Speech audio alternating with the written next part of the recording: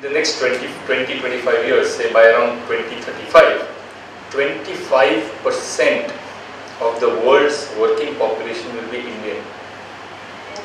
25% of the world's working population will be Indian, because India is a young country.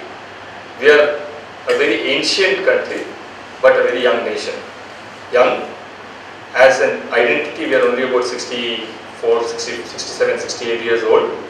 But most importantly, in terms of the composition of the population, most of our people are below 35. And those 35 and below people will continue to contribute to the world over the next 30 years without any problems. And that is a humongous opportunity for us as a country and you as an individual to tap.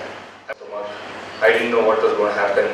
Of course, I must admit that I was in a better position than most of the students who joined with us, because I had already completed my CA and I had actually acquired a 1-year work experience in the industry. So it wasn't completely Greek and Latin for me. But even then, there were a lot of misgivings on what's going to happen, how things will be, etc., etc.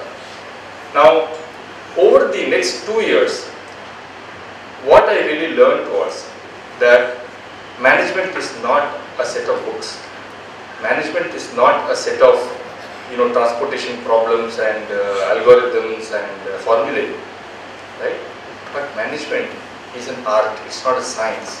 How you practice management is far more important than what you actually learn in the classroom. What you learn in the classroom is important, it gives you the techniques. But personally, what I learned outside of the classroom was probably 20 times more valuable. For example, sun rises in the east, right? You ask a 5-year-old child, he says, "Kahan se sun utha hai?" It is east.